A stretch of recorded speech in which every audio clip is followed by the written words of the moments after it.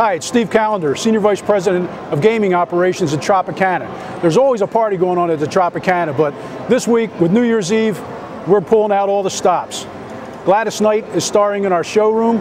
We're already sold out there, 2,000 seats in that beautiful room, but there's a lot going on. We're in the Palm Walk here where we have our balloon drop at midnight, but in between those two events, we have two sold-out ballrooms, 1,000 people each, and our fine dining restaurants, Finn and Il Verde. You have 4-course meals with a champagne toast for $95, and we still have a couple openings there if you want to eat late. So come on in and have a good time.